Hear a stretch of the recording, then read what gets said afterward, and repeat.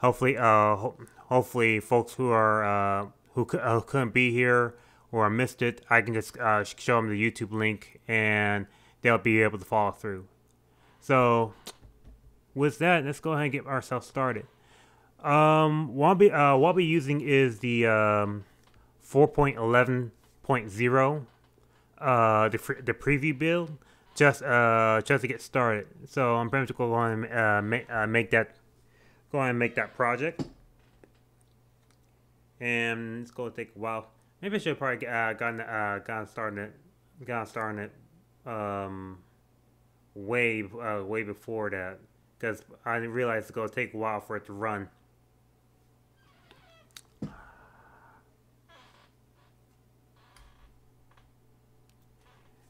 Yeah, so far I can't seem to be I can't edit this out for some reason, unless unless I want to go ahead and try and make this short.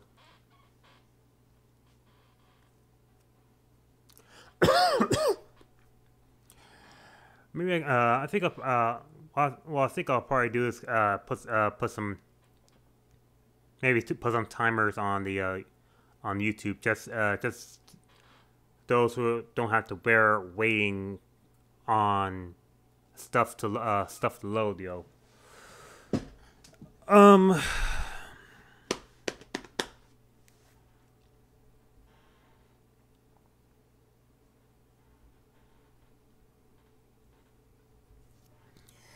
Initialize and hurry up.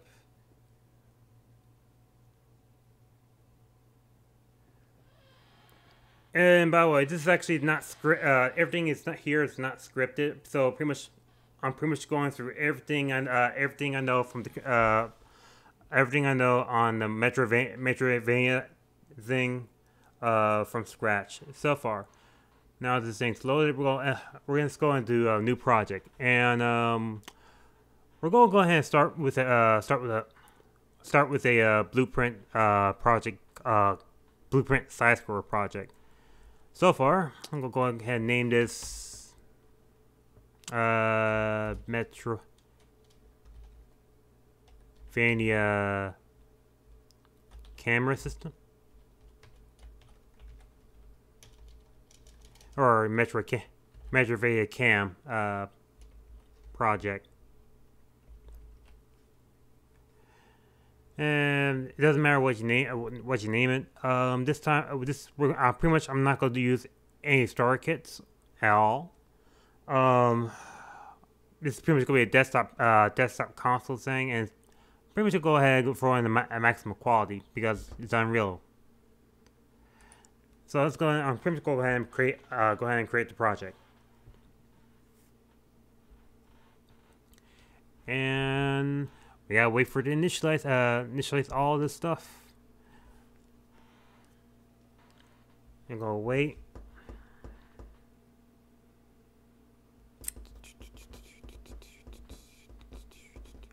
And here we are. So, first thing I want to know,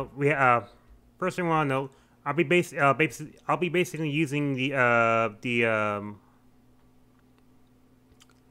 template because it already has some controls I want to use.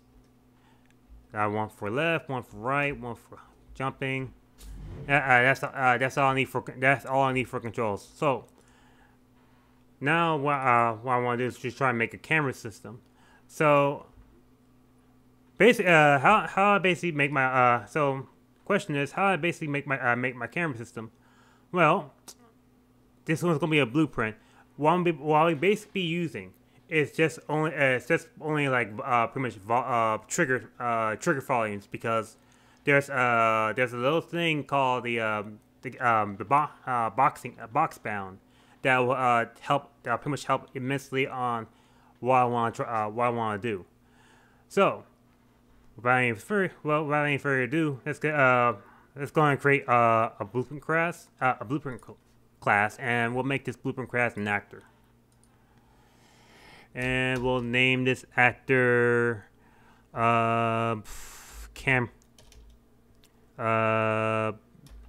Metroid camera or Metroidvania camera. Actually, Metroidvania camera slash BP, because they want different. Because they want to try to differentiate each and everything else. Here is BP, where is a Blueprint or C++. Okay, so from here we got empty actor with just a root, default scene root, and that's pretty much what I need. But not well, not really what I need. But what I want to try to do is actually make just a spear collision. This spear collision is pretty much not gonna do anything special. So I'm just gonna call this the dummy. The dummy thing. And what it's pretty much gonna be is just be an indicator of where it is in the world space. Matter of fact, I'm gonna need to define my world space. Matter of fact, I need to define on the world space real quick. Let me go and quickly save. Now, real quick though, I want to talk a little bit about world space. For right now, where we're facing, where the game is, where the camera is facing right now is pretty much facing where the Y is pointing. Where the Y is pointing this direction. I mean, well, 1 second. This direction, and Z is pointing up, pointing the up direction, and the X is pointing backwards from here. And what I want to try to do is pretty much, I want to try to remember my world space, because without it's pretty much the camera system will not know where to put the camera at. So I'm pretty much want to throw that as a note. So with that in mind, let's go ahead and create some two other collisions called box collision, and one of them is going to be pretty much be the actor's collision.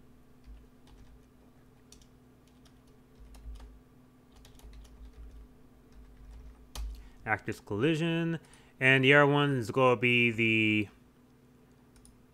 okay, that's a capsule. That's not what I want. The other one is going to be a camera collision, or more like the camera bounding box.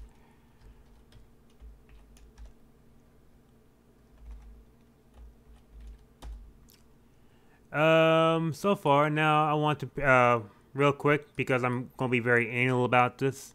I really want to make sure the actor collision and the camera bounding box collision have two different colors.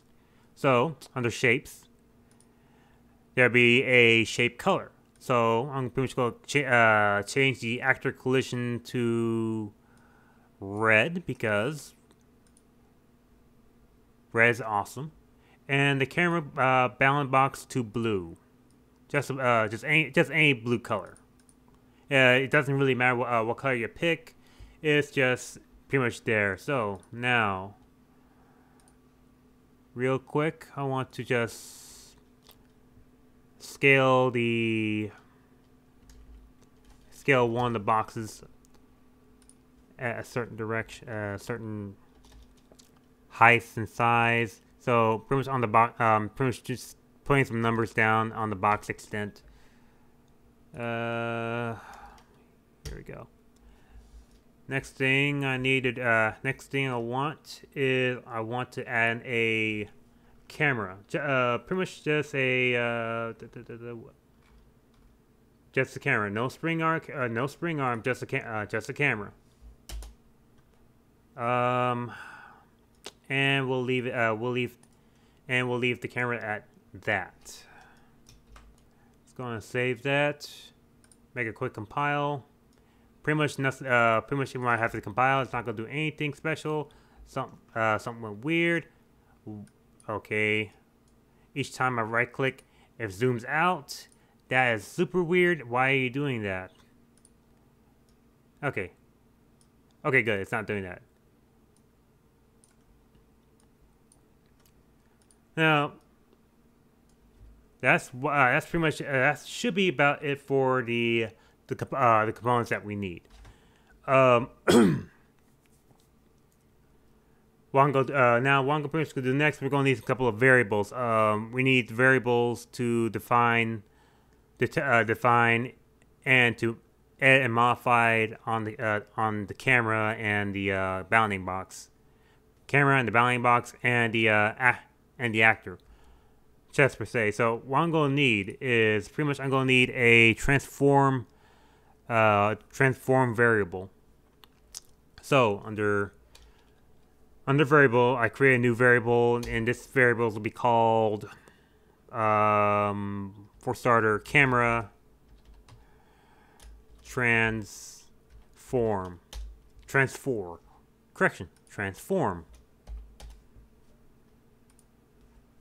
And we're gonna make this variable a transform. Now, we're gonna make this transform editable, and we want to make sure it shows on the widget, show us 3D widget. That way, we'll be able to manipulate it within world space. Okay. We're gonna pretty much grab the camera transform into the construction script, and pretty much what I'll need next is the camera itself, and we want to set whenever they move the camera transform widget, we want the camera to move around with it as well. Of course, all that will be negated very short after once we get our code in. But it's just pretty much good to show off that both the camera and that the camera transform is influencing the camera. So real quick, I'm gonna grab a wire, put up set. You're going to go for the set relative transformation for the camera. We'll need a teleport. We want the reason why I pick relative transformation is because we want to move the camera relative to the actor, not the world space itself. Well, now we get that to connect it to the construction script. We go ahead and get it compiled, and let's go ahead and actually drag this baby in right now. Right now, it's just pretty much doing. It's not going to pretty much do much, but if I select this and I select the widget, and I just rotate the widget around, I notice that my camera is being influenced, and that's definitely what I want. So I'm just gonna pretty much zoom this camera back out just a little bit, just for right now, and we'll just leave it at that. Because if I play it and pretty much walk into it, the camera's it's pretty much not gonna do anything. It's pretty much not gonna do anything. It's just pretty much gonna be working on wherever it needs to be working on. And it's doing the. What is this again?